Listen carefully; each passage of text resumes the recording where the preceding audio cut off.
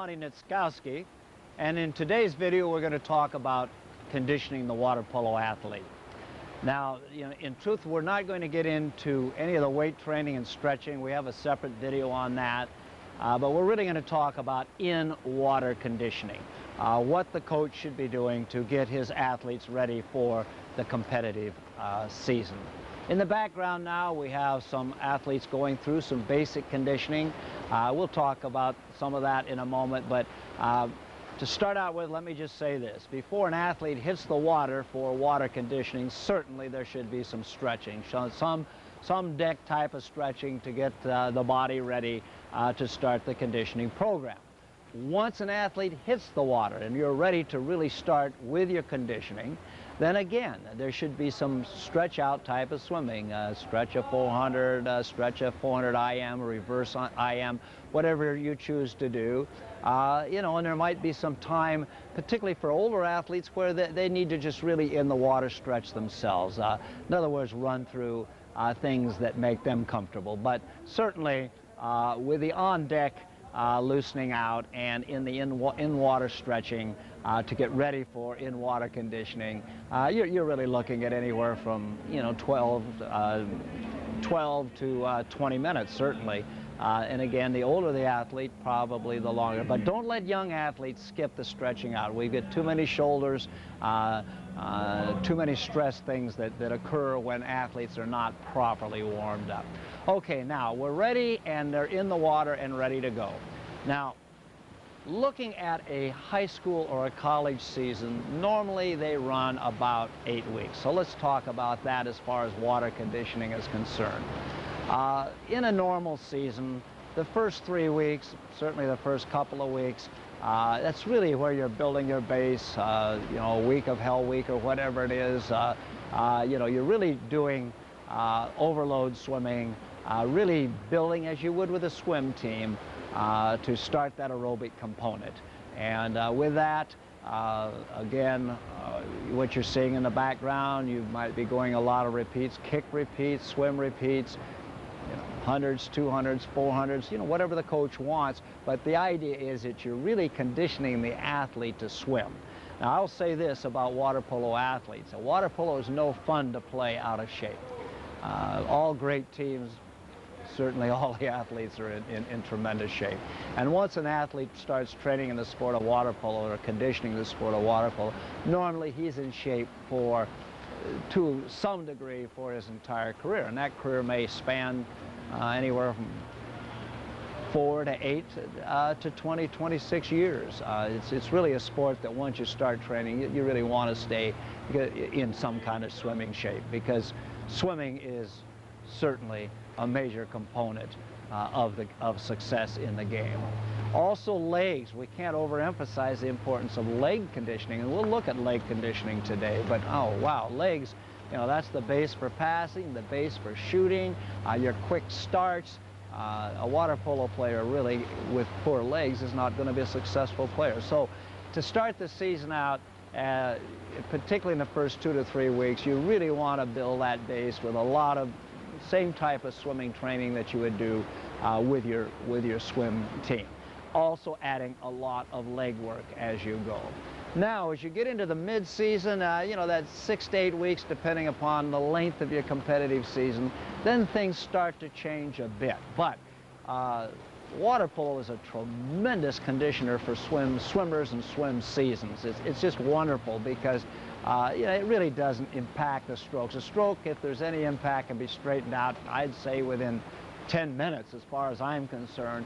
But the strength factor, the confidence factor that's built through swimming, and just the change of mental pace is so important. A polo player coming out of, a swimmer coming out of polo into swimming, should really be ready for a swim season. And my point there then is that you can't lose the aerobic component. We want people ready leaving water polo to be good swimmers, and people obviously leaving swim season ready to go, and obviously they will in the swimming aspect, and then you just pick up the ball skills.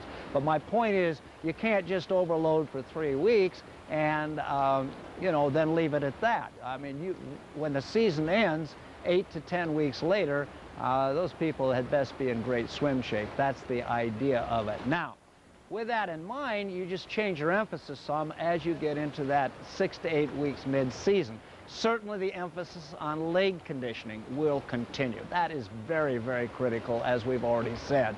But now, your week might look something like this. Maybe Monday you're hitting the heavy stuff that we see in behind us because you want to keep that aerobic component. Maybe Tuesday, I'm a theme coach, I'm working on counterattack on Tuesday. I may not run any pure swimming conditioning, water polo conditioning drills because the conditioning drills will come from the theme of the day, which is counterattacking. And by the time we run counter drills all day, we may have put in anywhere from 3,000 to 6,000 yards anyway. But again, it's a nice change of pace mentally for the athletes. Come Wednesday and Thursday, if we're looking at Friday or Saturday games, then we will really be stressing lighter in the distance aspect of the swimming conditioning, but really stressing quickness.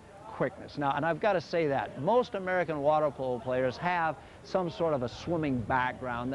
You know, most or many have been age group swimmers, so they've really got a background for that. As such, the American water polo player tends to be on a clock, probably as a team, some of the fastest swimmers in the world. Mobility has always been a great, you know, asset of the U.S. player.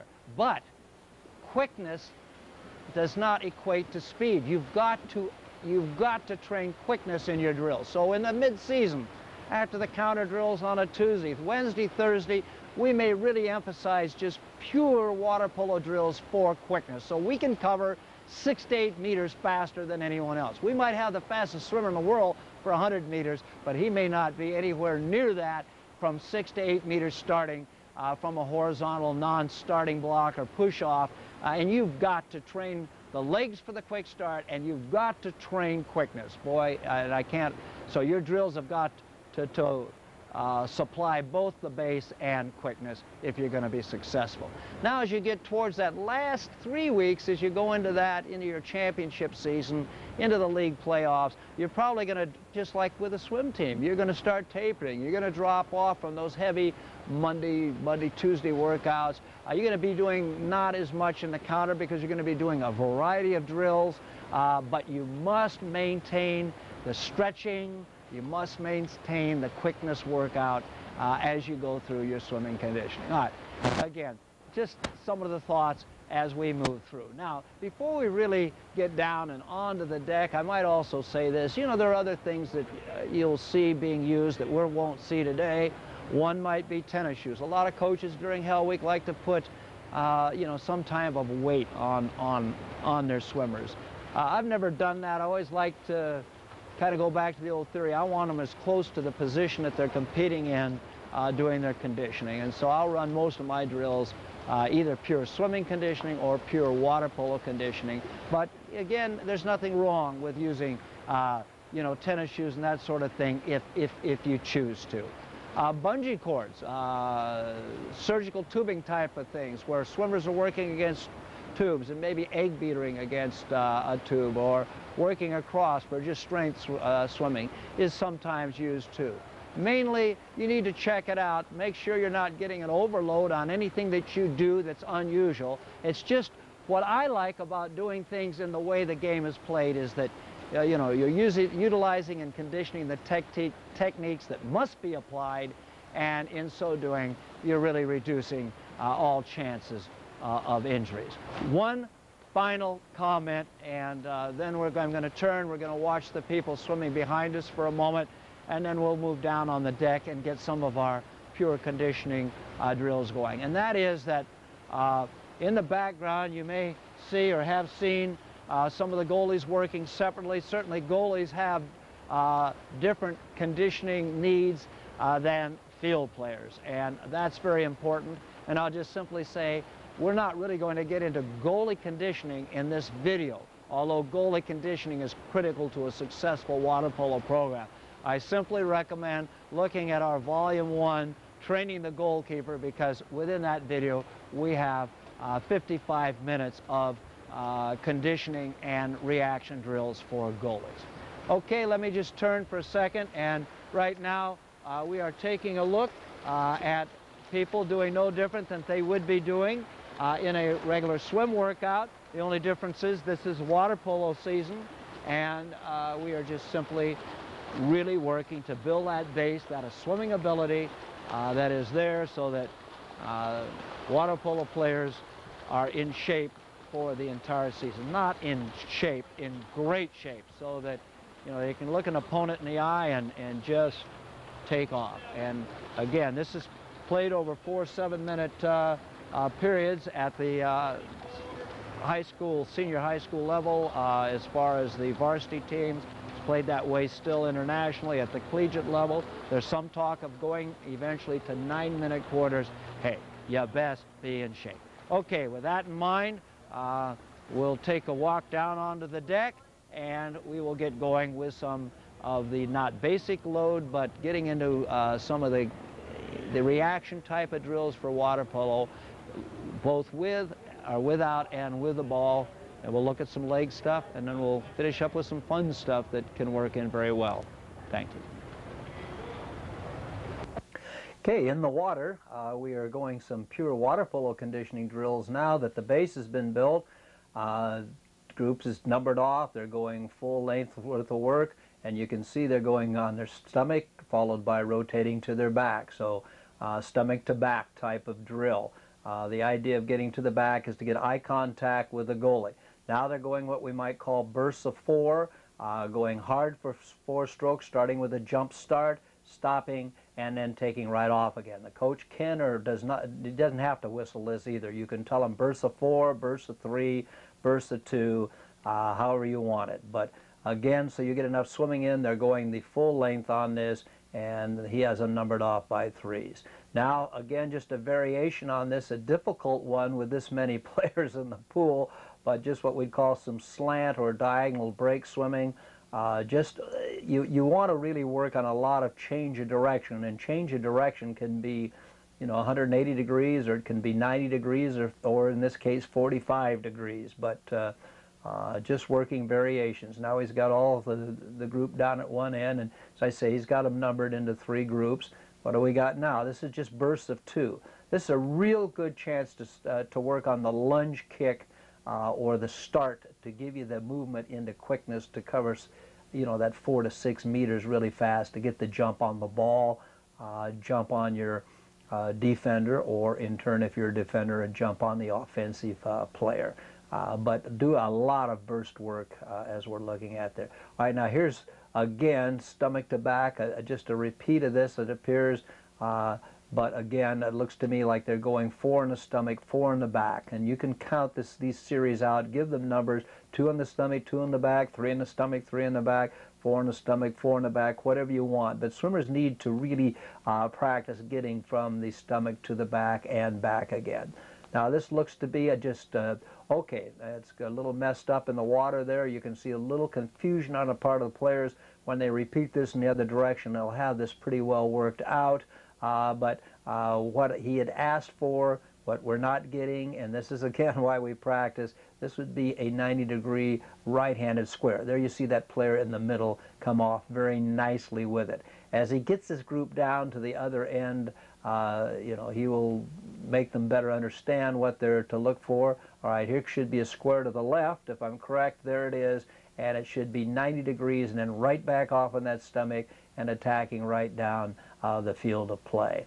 But as you work on your water polo conditioning, you should be working in the areas of the game, the skill levels and technique areas that have complete transfer to the actual game. And certainly the square out in a counterattack is a vital part. And here they were practicing the square out. Now they're just simply shortening their stroke up, and what they're going to do is do what we'd call a complete change of direction here, and they're doing it based upon the numbers. If you look at the far wall, they're going to the far set of numerals, they'll reverse back to the next set, and then reverse back and go to the far end wall. Now, as we progress through this conditioning video, we will see all types of change of direction techniques or drills that can be utilized, but this is just simply following markings on the side of the pool. It's a good way to do it, and a good way that the coach doesn't have to be constantly whistling the drill. And these are all drills that can be utilized without a ball. Now this is just working on what we are in a complete vertical. This is a static, high elbow set of 10. Now they shorten this out a little bit, and it should go anywhere from 10 to 20 strokes as fast as you can go. You don't want to paw your way forward. You want to stay right with your legs underneath you, hips underneath you, high elbow. See how they're going like that? And that's just a little bit too short a duration in the vertical there, but what they're doing is going a high turnover followed by a sprint to the other end. Here they come then, bing, and off they go and sprint to the other end. That's called high elbows, and it's a good drill. You really want to work players to get quickness to have them really work on turnover.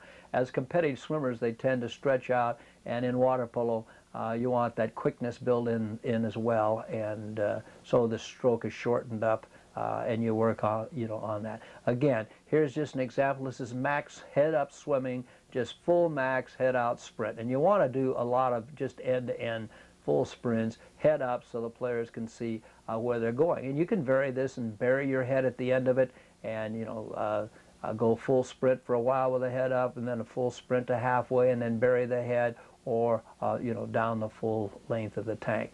All right, now this is a drill that's oftentimes used by goalies, but this is just 4 strokes out: lunge left, lunge right, lunge straight up, and take off swimming again. And here comes our group 3. We'll see it. There are the 4 strokes: lunge left, lunge right, lunge straight up, and sprint to the other end. Another good drill, just going from the horizontal to the vertical, and that's what water polo is all about. Being able to be both swimming and then get to the vertical, and so on. All right, now here's a little variation on this change of direction. This is called add 2. We go 2 strokes forward, 1 stroke back. Then we add 2, go 4 strokes forward, 1 stroke back. 6 strokes forward, 1 stroke back, until you get to the other end. Again, it saves the coach a lot of whistle blowing. You're not going to be hyperventilating on the side. A variation of this would be 2 strokes forward, and then add 2, add 1. Add 4, add 1, which would mean you'd be going 4 forward, 2 back, 6 forward, 3 back, and that will just add a lot more distance to it. But that's what we call the add 2 change of direction drill, and I think it has a lot of merit too. Okay, now again, you notice we're really doing a lot of these things numbered off by 3s. You're going to number off by the number, the size of your team and the such. We're having them sprint from about the 2.5, 3 meter line out to half court and back in.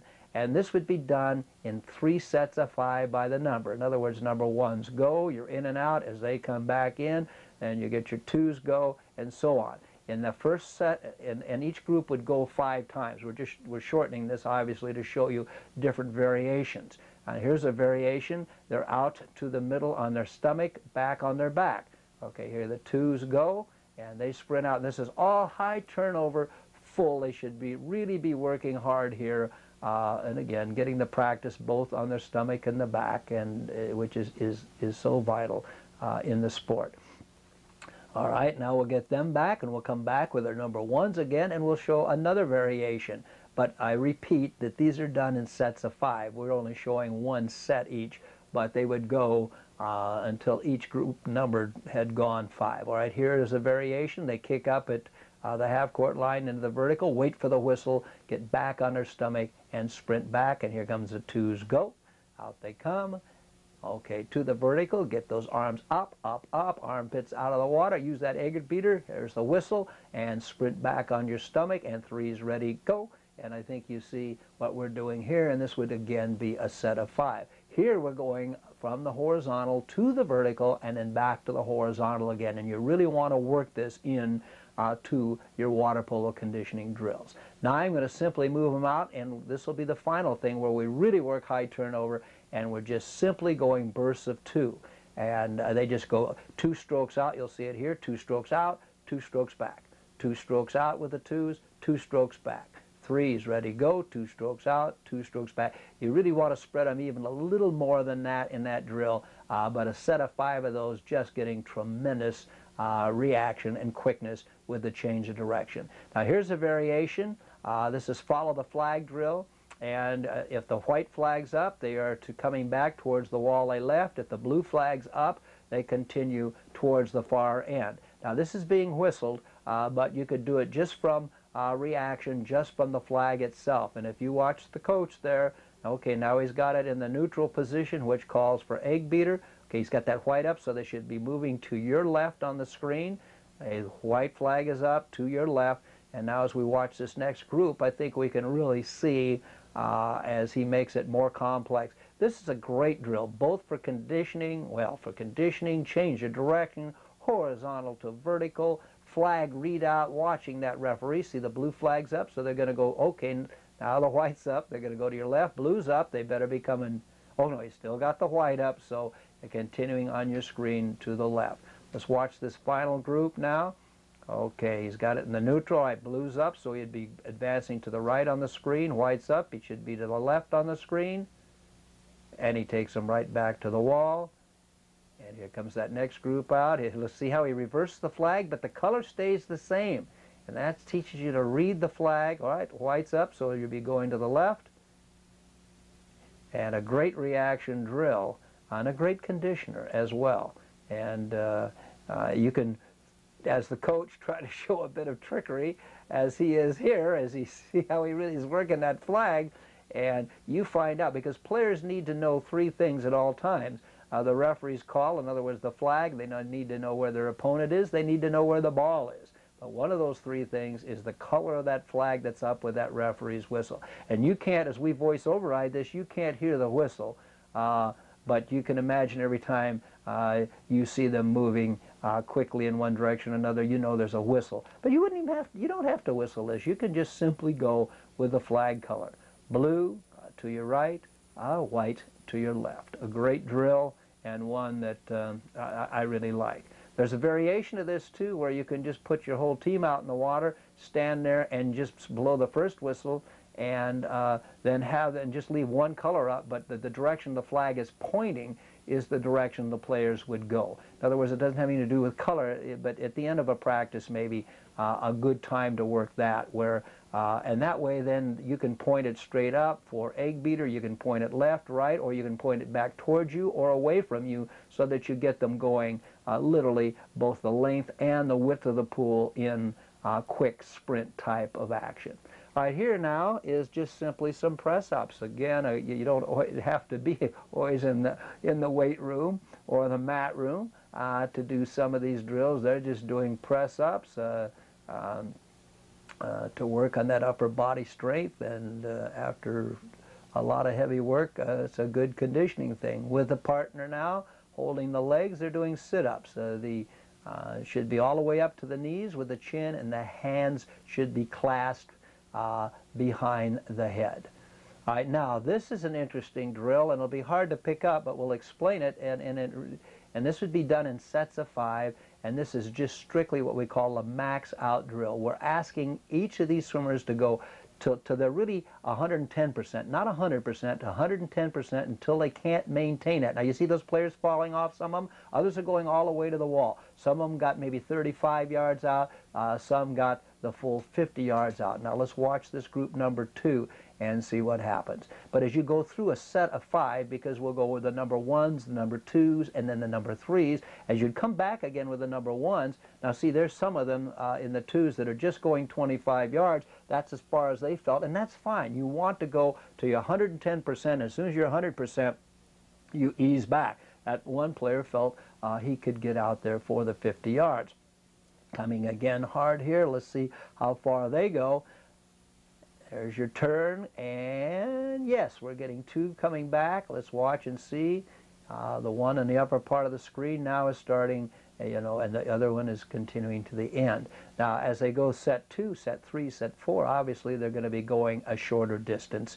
But the idea is 110, and when they can't go 110%, just stop and swim to the end wall. All right, now we've added the ball to conditioning drills, and we saw a little of this on the 101 drills, but this is a better angle to really watch what we're doing. We're numbered by 3s, 1s and 3s at one end, 2s at the other. 1s start it with the ball. We're going just regular dribble coming down with the ball. And now we've switched it and we go to push dribble. And the push dribble is a good way to just develop the hands, soft hands, that sort of thing. It isn't something you'd be utilizing a lot in the game. But now we're combining ball conditioning with actually physical conditioning. And although we're repeating this a little bit back from the 101, this is one of the few drills that has really major carryover value, and that's precisely why we're taking a look at it. You see them just working on that push dribble. All right, we should be back to the number ones, and now we're going to have them do what we call walking the ball. Now they're walking it in what we say their dominant side arm. You got a left-hander in the near side here with the left hand, right-handers working with the right hand. Now as they get better and stronger, if you just want to work on handling the ball, you can have them go with their offside arm. But they're stroking it through underwater, just pulling it through, again conditioning, but also conditioning with working the ball. Here's the fellow in the lead here in the near end, and well, both of the lead players walking that ball beautifully as they've got it between their wrist cupped against their wrist itself. Now we're doing a very important one, what we call carrying the ball. And notice they're looking left, right, and behind. And now, where before we were working on the swimming conditioning, you can see now we start getting some leg work, as we mentioned in the prologue to this video, how important leg conditioning as well as swimming conditioning is to the water polo athlete. And as they do this, they're leading, it's like they're penetrating at the end of a counterattack, and they're looking left, right, and behind. They're being aggressive that last 7 meters, taking it in with the idea that it's going to end with a shot.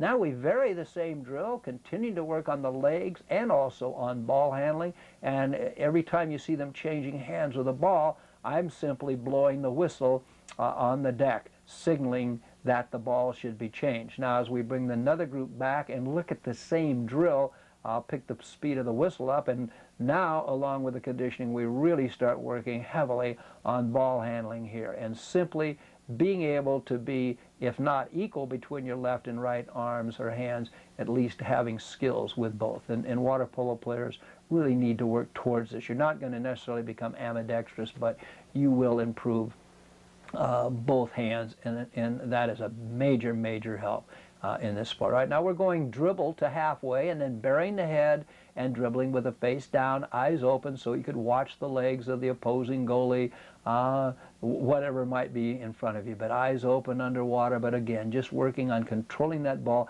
and a lot of times you'll dribble with the head down just to pick up that little extra edge of speed. But a good thing to work on conditioning and also on conditioning with the ball.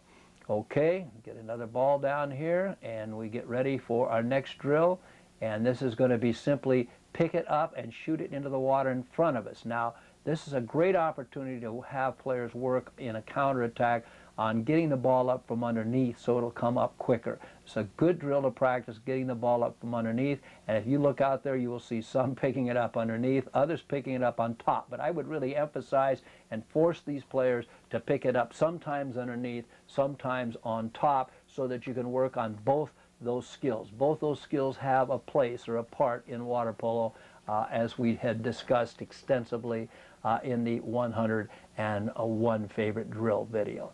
All right, now we are really into leg conditioning, but leg conditioning with the ball. We work the egg beater with the ball clamped, 2 hands behind our head, elbows to the outside, and armpits up. In other words, really trying an egg beatering straight ahead, shoulders squared and straight ahead.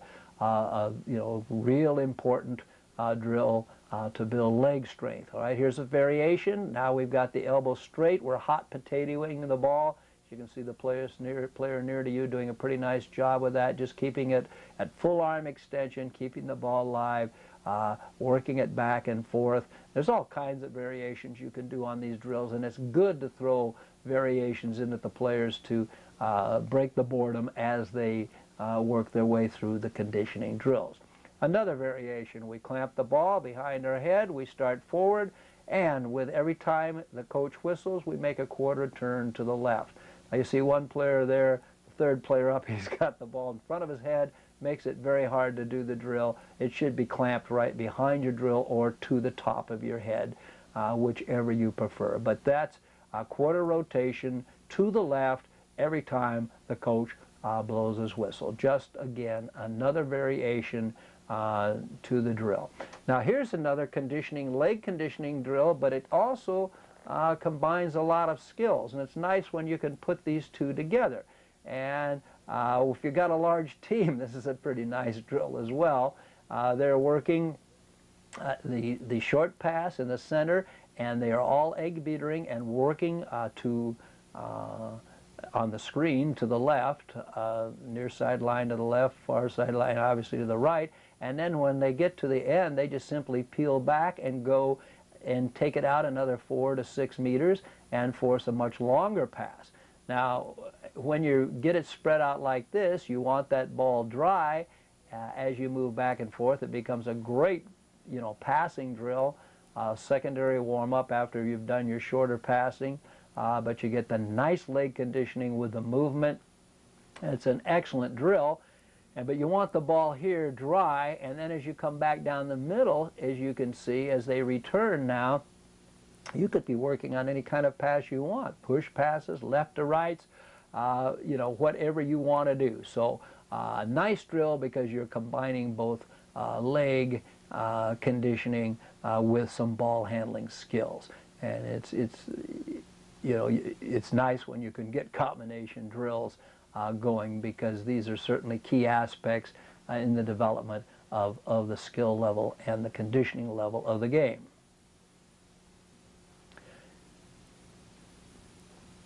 Okay, now we'll switch down to the far end and we'll look at another variation of, again, of a passing and conditioning type of drill. Players start out, there's 3 pair out there, and they're going left to right, so should be going right to left, left to right. They should go 10 as hard as they can go. Then they should make a hard move to halfway, passing and, it's staying in the vertical, working, and now you see them starting to move towards halfway. They continue to pass. Once they get to halfway, they should stop or near halfway and stop and resume and get the fast 10 passes, left to right, right to left. And now the player in the middle is throwing some fakes in there. You can do whatever you want to vary the drills. The near side are just going quick left to right, right to left. And, and again, one's going left to right. There we go.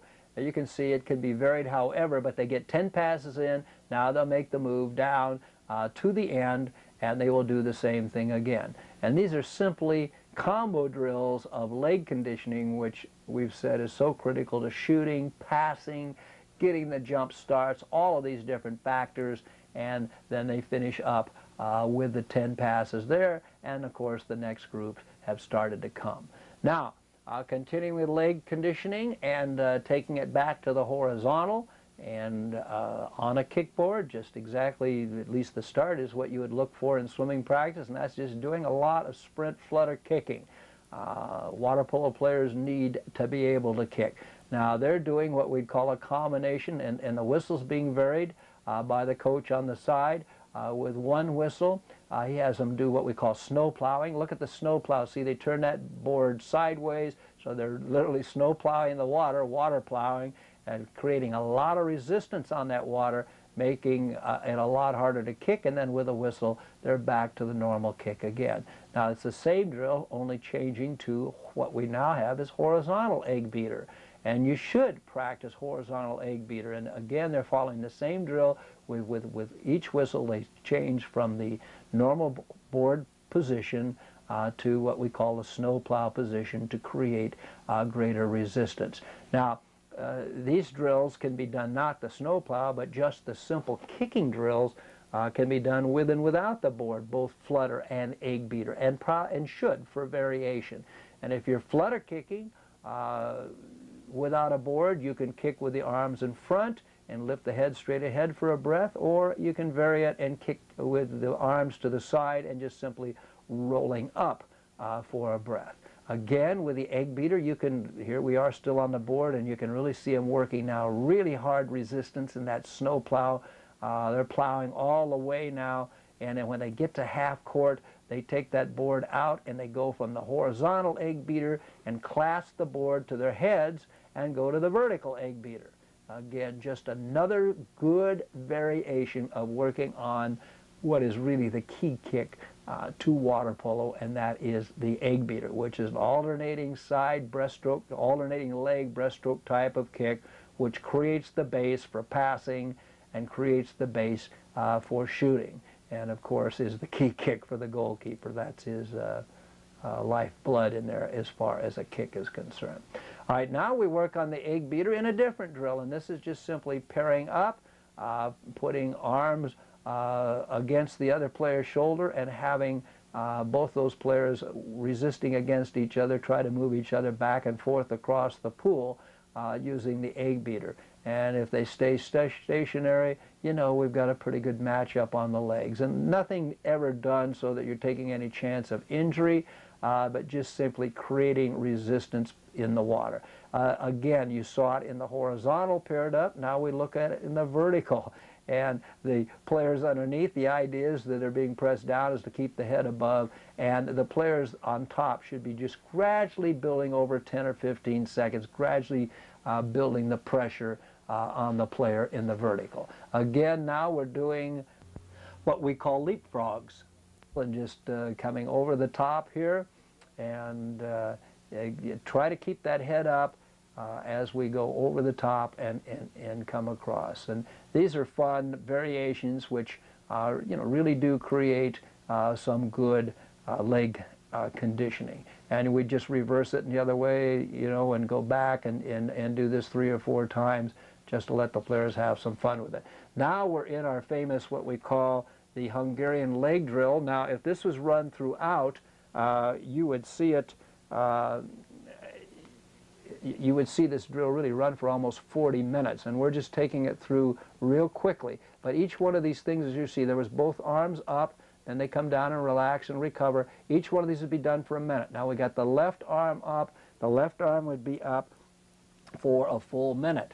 And now we will reverse it, and the right arm would come up, and this would be run for a minute. This is what's called a Hungarian leg drill. I wouldn't recommend doing this every day and using up that much practice time, but you know, during the base training early season and you know, a few times during the course of the season, it's just a good way to spend a lot of time. Now we got the left arm up, and you can see they made quarter turns to their left.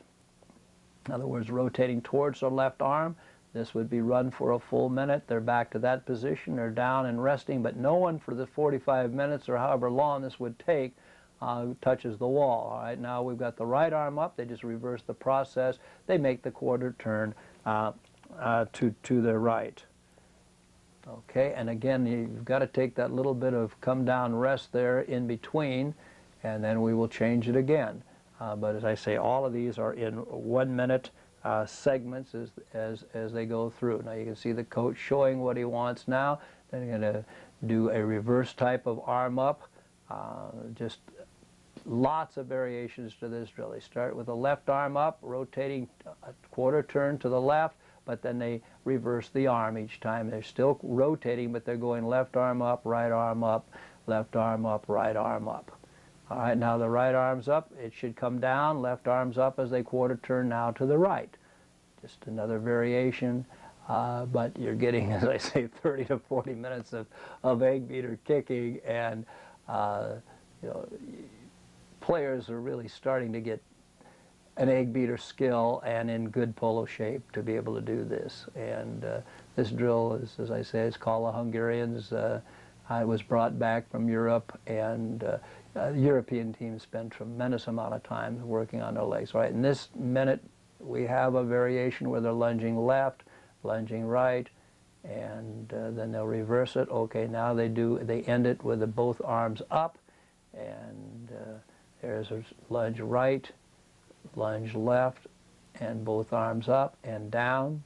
Try to keep them in a straight line and spread out so people aren't running. Okay, there's a lunge left, straight up. You can create all kinds of variables in here, but getting a lot of of hard leg work is really the purpose of this drill. And this thing will end now with both arms up, and the players would just kick until they can't keep their arms up any longer, and then as they drop them, they would swim to the side of the wall. But you're looking, depending upon, and I wouldn't suggest doing a full 45 minutes to start with, but you could do variations. You can run them rather than a minute, 30 seconds, whatever you like to do, and to shorten it out, and then build them up. All right, now here's some fun stuff. Let's take a look at this. Here's a little relay. This is what we call a berserker relay. They're doing a upside down butterfly or on the back butterfly to start it out. And players, as you go through the dog days, sometimes in the conditioning it's good just to do something. Now here's the corkscrew swim. They've got a corkscrew all the way back in the second leg. You can time these things, keep a school record for the berserker. You're never going to see it internationally or nationally, but just to get through the dog days sometimes and break the conditioning up. Here's straight forward swimming, but now they've got to throw some somersaults in here as they go, and you can set the number of somersaults that they have to do. And they come back off this final turn in this 100-yard swim, and they've got to come back swimming on their stomach with one foot held above the water. And you can see the players experimenting to see which foot they want to get up. Makes sense? No, not really, but it does when it comes to breaking boredom, monotony, as the season progresses. And coach, you really got to be careful. Everyone's going to listen to you all of the time during the first 3 or 4 weeks, but then as you get a little bit later, it gets tougher. Here's a 25-yard individual medley. They've got to throw all 4 strokes in there somewhere just in 25 yards, and you see them going from one thing to another, and it doesn't count if they don't get all 4 strokes in there. Now here's the good old relay type of thing, and we're just with 3 teams here. You can do this through all kinds of skills, run relays, and it's fun for the players. They like to do this, but you're developing conditioning, you are developing ball skills, but you are also breaking boredom, as I say, particularly in that mid-5 to 6 weeks of your mid-season, where you need some variation in there to keep interest up. And this relay is just simply out the halfway turn and back in. You can keep a score among the 3 teams, and when it's all over with, maybe one team pulls the goals or whatever, you can have whatever kind of prizes or penalties you want for finishing first or last. But this can be done in so many different ways. It can be done by carrying the ball, by walking the ball. You can come out and come back in the horizontal or vertical egg beater, whatever. Now here's a real fun one. They sprint 25 yards, pick the ball up and throw it at the coping, and that's the idea, is to catch the top lip of the coping and get the rebound. Now the rules are very simple. If the ball goes out of bounds, as it did with that mid lane there, you climb out of the pool, walk, don't run, pick the ball up, walk back and jump in, there at the end where it went out. And here they come with a dribble, and let's see if anyone else can catch that. We've got the nearest team is leading, and you get all the practice to dribble. Again, a pretty conservative. This is a lot harder than it looks to catch that good rebound, but the fun of it is a team can be trailing, and 2 of the players might in a row, there he misses it, and that's up on the deck. Oh, he got lucky, it came back in, so he doesn't have so far to go. But you get a couple on a team in a row that might be in last place, and if they catch that lip, that ball can rebound 3/4 of the length of the pool if it comes right off the upper edge of the gutter there. Now there's again, there he catches it, same team, and obviously they're going to win this thing. In this drill, you're getting all kinds of great skill work, almost 50 yards of hard dribbling, practicing picking it up on top as that player does there, or if you want to, underneath. Hey, there's a good rebound, and they're almost going to catch that team on top just with that rebound off the lip. But you're practicing dribbling, getting from the horizontal to vertical and back, and just a lot of the skills that you want to work on besides just having a good time. Players love this sort of thing to break the monotony. And at any rate, conditioning of the water polo athlete, you've got to have that good solid base swimming type of conditioning, the sprint quickness training. You got to work the legs, but have some fun with it too, coaches, because the players love to have fun with their sport. These last few minutes, we've had a chance to look at a number of conditioning drills for the water polo athlete. Coaches, just as we said in 101 favorite drills, you know, you need to design your own drills, particularly in the quickness area and leg building areas. Be creative. I think that's really important. Just a couple of final comments. We didn't go into a lot of detail on the base swimming because most of you as coaches have come really up through swimming. You know the repeat interval type of workouts that are important to swimmers and important to water polo players as you build that base. I will say this, that in some of the shorter sprint work in the heavy conditioning area, I used to do quite a bit of head-up butterfly, as you saw that in the introduction in the background. Either flutter kick fly or just head-up fly is good, I think, for water polo players. But I will caution you that if you have any players that have had shoulder injuries, sore shoulders, I'll just let them swim through in front crawl and don't have them butterflying. But the base, and again, I'll say this, I think we as coaches, the first 3 weeks, you've got those players' attentions no matter what you're doing. So, you know, you can do the overload work then, and you're going to have them following right along. Last 3 weeks, you've pretty much got their attention too, particularly if you're going into the championship series. But it's that mid-6 weeks, 6 to 8 weeks there, that I call it the dog days, where you want to have a lot of variations and back off, you know, some on your heavy base conditioning and get into that quickness, leg work, and some of the fun stuff to keep the players interested. Now, one thing is that we failed to mention in the leg work, another good drill that I would like to mention is just doing some lunge kick one-lap sprints where maybe you tell them start on your left side down, and just do your jump kick or your lunge kick and take one hard stroke, stop, repeat it, repeat it, repeat it, repeat it as quick and as fast as you can go, but taking a stop so you start from a dead stop each time. When you come back, reverse it. Drop, if you've had the left side down, going down, put the right side, or right hip down, coming back. So you're practicing starting on both sides. And then finally, straight ahead. Just square up and use that jump kick and lunge straight ahead like you're doing a lunge block, say, in a defensive play. All these things are really important. We didn't demo that, but I did a lot of that type of work as well. But keep your season interesting, and as I say, when you're really looking at conditioning water polo athletes, once you've built that base, a lot of that quickness type of thing, and work that ball in there too, so that you're getting skill training as well as conditioning. And finally, as we said right at the end of the actual in-water stuff, have fun. The athletes like to have some fun and come up with some fun drills to really keep it interesting. Get your players in shape. That is critical. I've always said that a team that is in great shape and can play good defense can probably hold their own against most teams, even if they don't have high offensive skills to begin with. Those will develop more slowly, but boy, you got to have them in shape, and they need to play great D. Hey, listen, good luck to you and with your polo programs. Thanks.